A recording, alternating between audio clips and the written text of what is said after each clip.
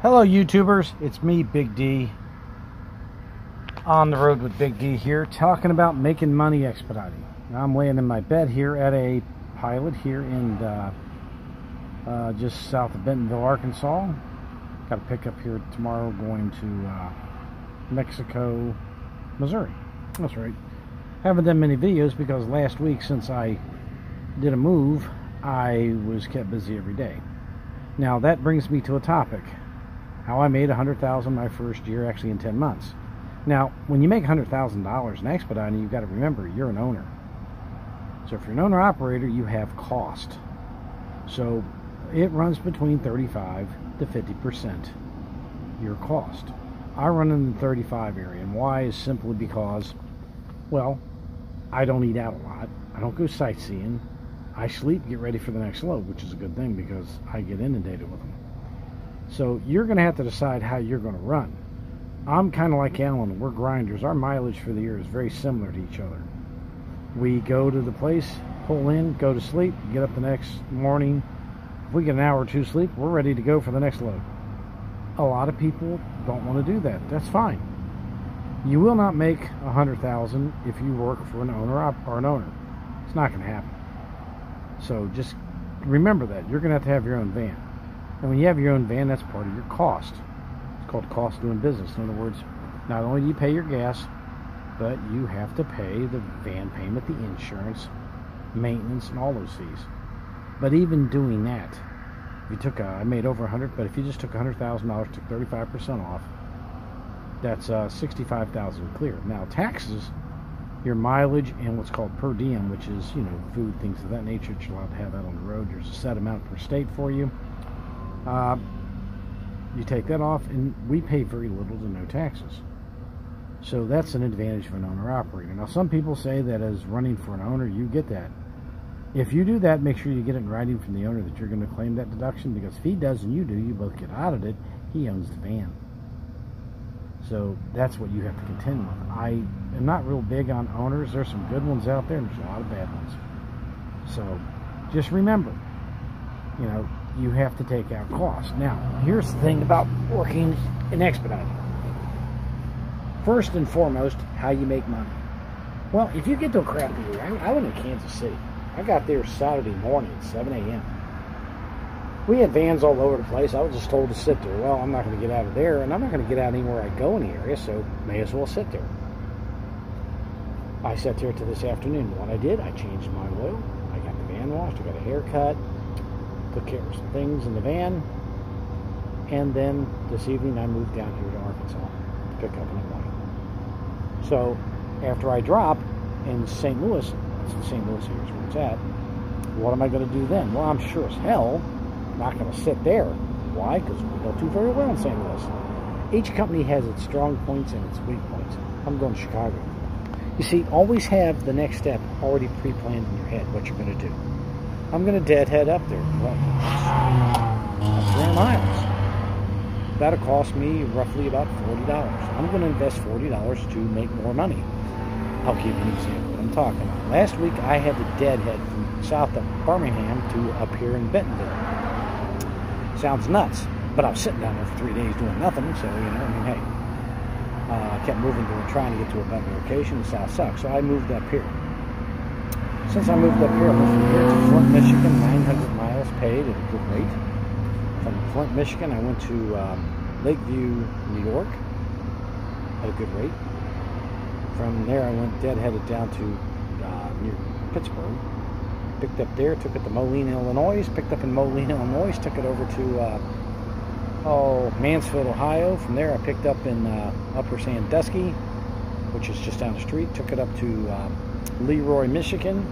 From there, I deadheaded. I got paid to move it 180 miles. I got paid for those miles to go over and pick up and go to Kansas City. I never sat in any place more than an hour or two before I had a load. Now, that, you know, I mean, the one up there that night, I drove all night. I got a couple hours sleep. Did the next one. I got sleep all night there. Next morning, I got to sleep the next one. So I got to sleep at night, too. So I got plenty of rest.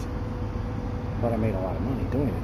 So had I not invested the basically $75 in gas to make that move, I would probably be still sitting there. So that's what I mean by knowing when to go. When do you move? When do you relocate? And why? You do to make money. Simple as that. Go to where the freight is, not where it's not. If it's dead where you're at, why sit there? You sit for 3 days, get a load. Good for you. You're going to spend money sitting. I'll spend that money in the gas to get to the other area and pick up and start moving. That's the first thing you learn in expediting to make really big money. Knowing when to move and where to go to. And that's the key to doing and being successful. A lot of people say, oh, it's just terrible, don't do it. That's fine. That's their choice. If you're coming out here to sightsee and, you know, enjoy yourself and eat out every night and spend $30, $40, $50 a day eating out and everything, it's fine. It's great. If you have to have your 6 to 8 hours sleep every night, hey, that's fine. I'll sleep when I get unloaded somewhere else. I'll take freight. That's how I make that kind of money. And that's what you have to decide. You see, you have to decide why you're out here. And that's key to success in this business, understanding why are you here to see the country? Okay, that's great. Don't expect to make $100,000 because you're sightseeing.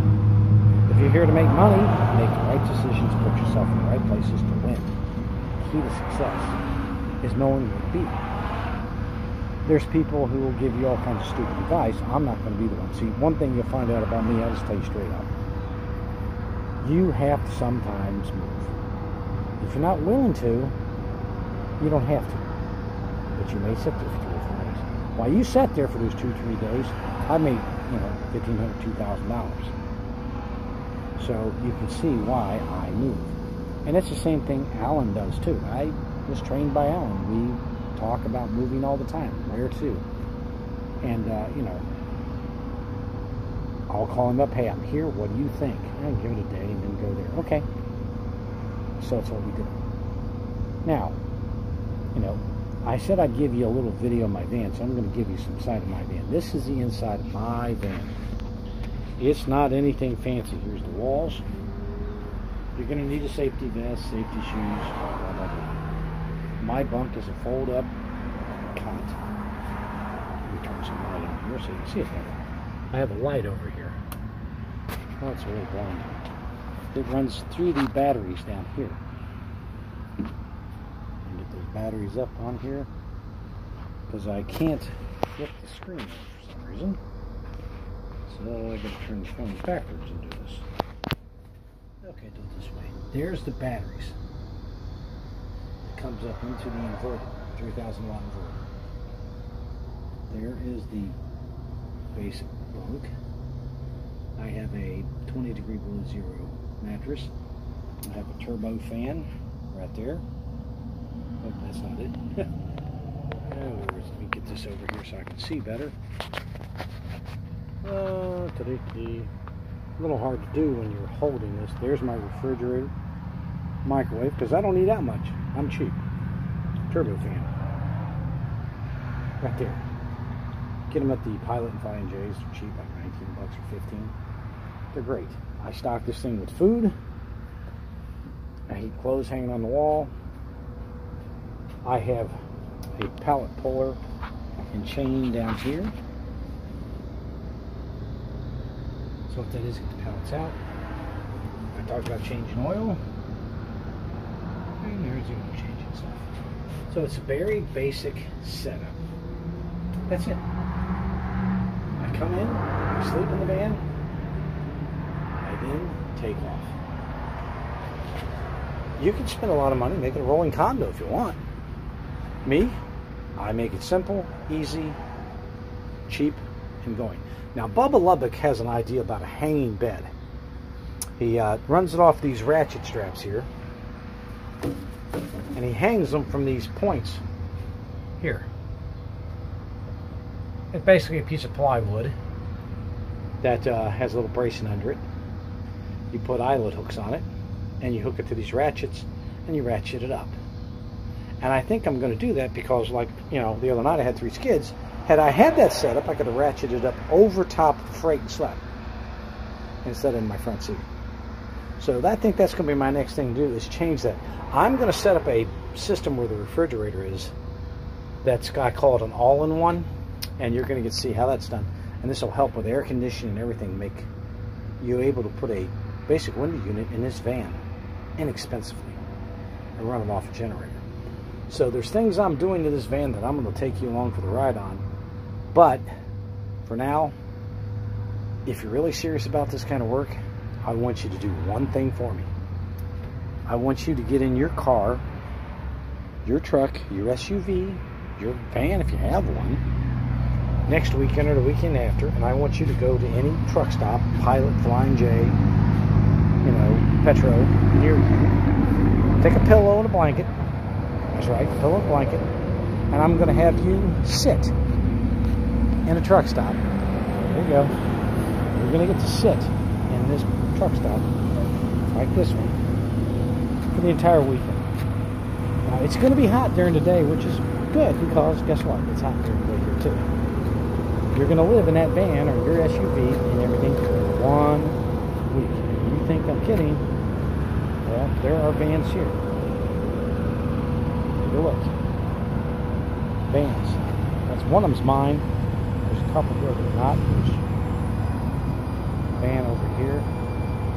So you're going to get to live in a van. Because when you look around,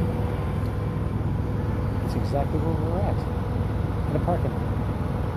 So if you don't like hanging out in parking lots like this, in heat, you don't have the amenities, this may not be the job for you, because you're going to have to do this. You're going to spend a lot of time. So if 2 days drives you batshit crazy, don't do this business. I just spent 2 days in Kansas City, and trust me, that's no picnic. But when I got, I did get a haircut, I got the oil change, I changed my oil, I did get the van washed, the blue beacon, because it was filthy.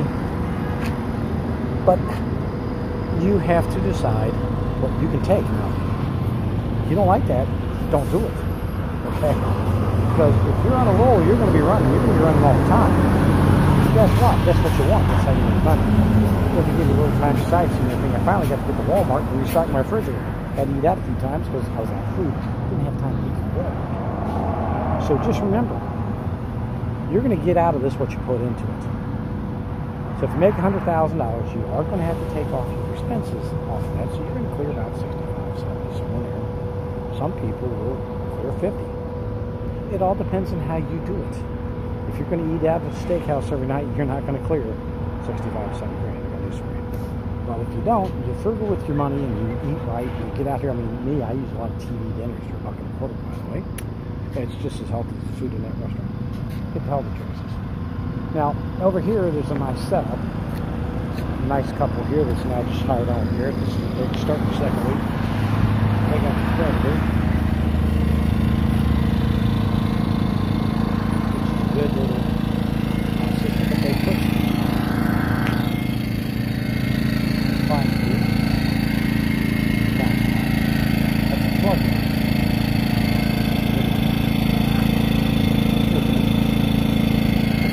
Plug-in. I've seen it put in back into the bumpers here. I saw Red do that on build. He put it right in the back of the bumper. Right into the plastic part of the bumper back here. I'll show you what I'm talking about. My van. Right in here. He put it there instead of drilling through the metal. However you do it, it's just an easy thing to get them a camper world, in case you're wondering. But, yeah. I still advise getting the longest van you can get for comfort. Because with that cotton there, most of the time I will keep my bunk. I needed 4 inches to keep my bunk out of that one. 4 inches. Had I had 4 more inches, I'd been able to sleep in my bunk that night. But it's just the way it goes. And if I'd have had that setup that Bubba has where the bed can be ratcheted up, I mean, I can ratchet it up to the oops, sorry. I could ratchet it up to the ceiling. That would have been nice too. So, in conclusion, check to see if you can take hanging out in truck stop parking lots. Do yourself the favor. Figure out why you're coming out here. If it's for money, it's to sightsee, it's the adventure. Figure out why you're here. Thirdly, like I said, learn when to move. know when to go. Some people are like, I'm not moving. Well, don't. You don't have to. But I will invest 20, 30 bucks and make 800 every day of the week. And that's what you got to remember. You're in business. You're not making money when you're sitting. You're spending money in these places because you're going in to eat, you're going in to do this, you're going to doing that. Well, if you're going to spend that money, use that money to move to the next place and get on the road. So, in conclusion, understand why you're here, what you're out to accomplish. 2, know when to move. 3, go stay at the weekend in a parking lot in your vehicle. If it drives you batshit crazy just for 2 days, you sure as hell don't want to be out here, because you will sometimes spend 3 to 5 days in those parking lots. It's happened. I know people spend up 13 days in Laredo in that high heat. Yeah, you got to understand what you're getting into out here. If it's the life you choose, great. If it's not, that's okay too. But it's your business. You have to run it the way you see fit. Don't listen to other people. You don't have to listen to me. I'm giving you the pros and cons. Do what you feel is best for you and what your gut tells you to do. Until next time, with more tips on how to make money expediting, it's Big D signing off.